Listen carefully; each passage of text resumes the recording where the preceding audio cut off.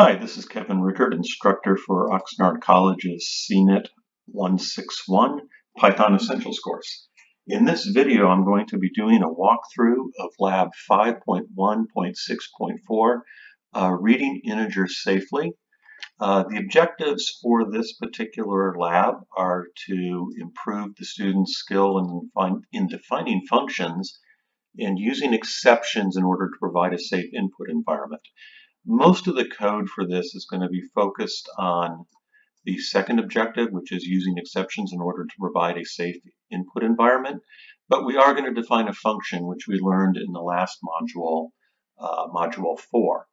So if we look at the lab code, we can see that it gives you the skeleton over here. And what we're going to do first is we're going to define the function. And you can see that the function name is going to be readInt, readInt. And it's going to accept 3 parameters. It's going to accept a prompt, a minimum, and a maximum. And if you recall, parameters are really what a function will accept, whereas arguments are what which is right down here, arguments are what we're going to be passing to the function. So in defining a function, this first part right here is the function, and what we're going to do is a lot of error handling in that. Then after the function's defined, really the program only has one line of code that calls the function. And so it's defining a variable v, and then it's calling the function readInt, which we defined up here.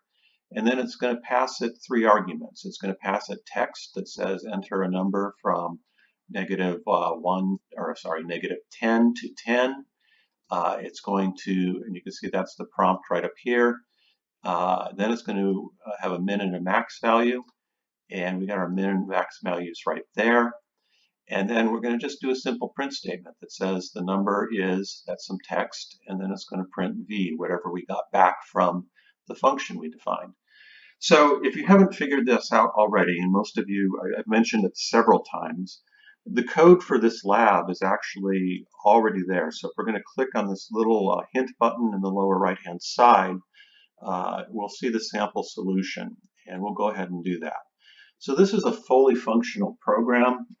You could submit it as is, but you should take a look at it and really try to understand what's going on, because these lessons build upon each other, and future labs will be building on what we learn in this lab. So let's take a look, first of all, at the function we're defining. And if you recall, the function is really to just get a value and make sure that that value is between -10 and 10, and also make sure it's an integer. Make sure you didn't enter an A, a B, a C, or some other invalid input. So we'll define the function. We got the 3 parameters right up here, and we're going to set a flag called OK is equal to false, and then we're going to start a while loop. And well, not OK, so it's not true yet, so it's false. We're going to be doing this little loop.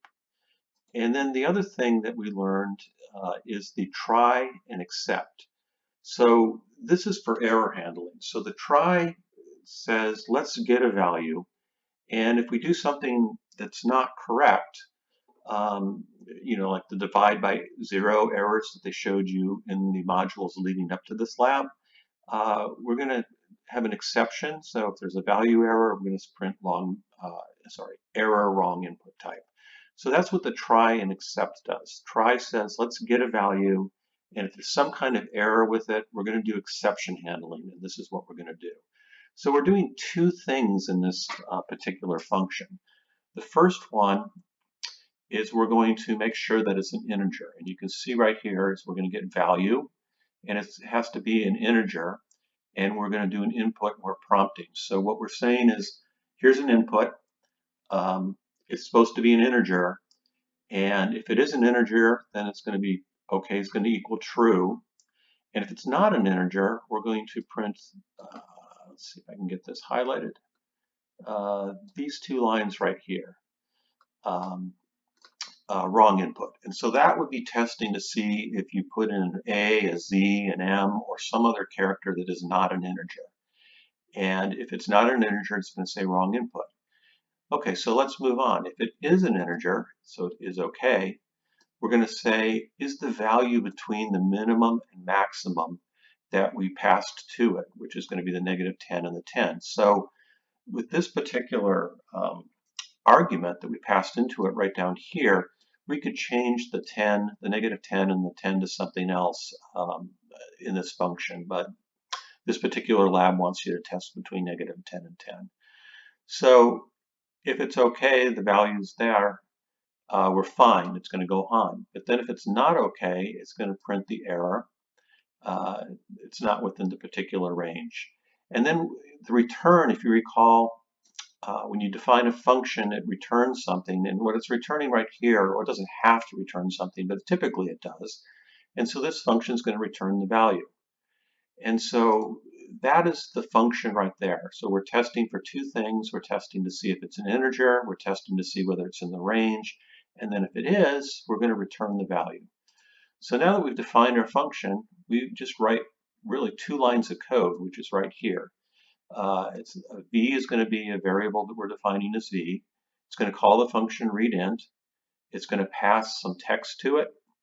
It's going to say enter a number from -10 to 10, and then it's going to say that the range is going to be for a minimum of -10 to a maximum of 10. And then it's going to simply print some text, the number is, and then the value V right here. So let's take a run through this and see if it works. So I'm going to hit run, and I'm going to put an 11 in. I'm going to enter, and you can see that the value is not within permitted range, and you can see right there the value is not within the permitted range, so that's what triggered that. It didn't trigger it up here because it was an integer, so it passed that test. So let's run this program again. I'm going to hit run again, and I'm going to put in a D for dog, which is right down here. I'm going to hit enter, and it's going to say wrong input, and you can see so it invoked two things, wrong input, and then it said the value is not within the permitted range. So let's run this a third time, and we'll put in the number 3. I'll hit enter, and you can see the number is 3. So it actually went through, it tested that it's an integer, it tested that it's in the range, and then we went ahead and printed it. Hope this video helped you. If you have any questions, please email me. Thank you.